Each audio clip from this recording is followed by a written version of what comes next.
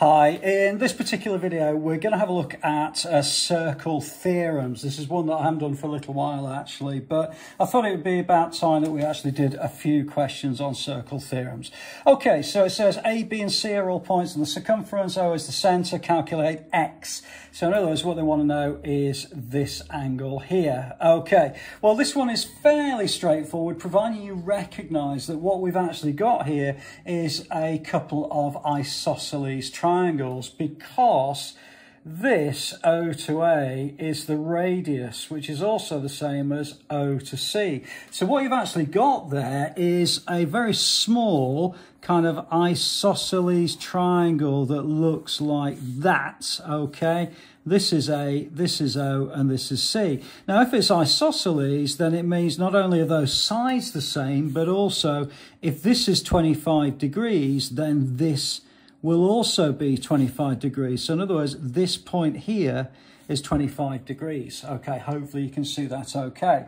So if you were being asked for showing your reasoning, yes, you could do a little sketch like that, no problems at all. Or if you want to put it in the way that they want it in the exam, you could write something like AOC is isosceles, okay, and angle OCA, which is this angle here, is equal to 25 degrees.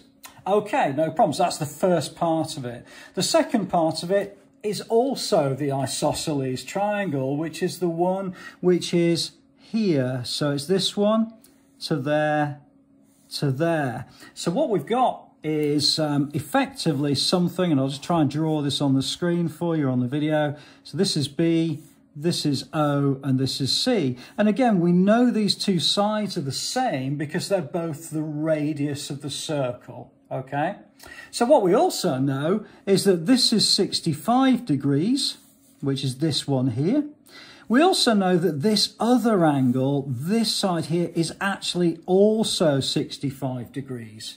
Now, it's made up of 25 plus X. So we're going to use that bit of information to be able to figure out the value of X. Okay, so again, I'm going to write it in the way that they would want it. They would want something along the lines of BOC is isosceles, okay, and therefore base angles are the same.